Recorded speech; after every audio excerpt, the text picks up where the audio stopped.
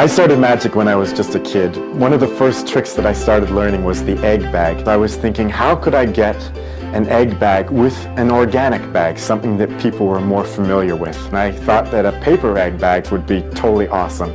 The advantages of having something that looks so natural and innocent outweighs the disadvantages of having a cloth bag. No matter how innocent it looks, it's still a cloth bag like someone's never seen before.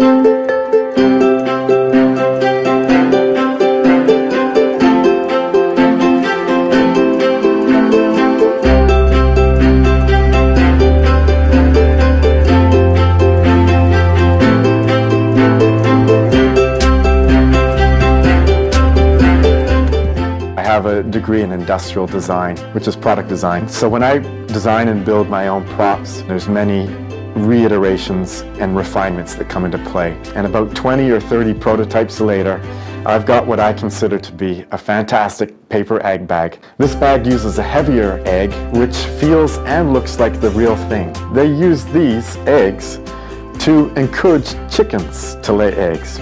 When the volunteer makes it reappear and they pull it out of the bag, they go, oh, it's real. It looks real, feels real, and is absolutely perfect. Classics are like the cockroaches of magic. They live. They keep coming back. You know what? You can throw everything at them. That's right. And they're there. They're throw out all your food. They're strong. Crawling around the kitchen. They're strong. They're totally strong.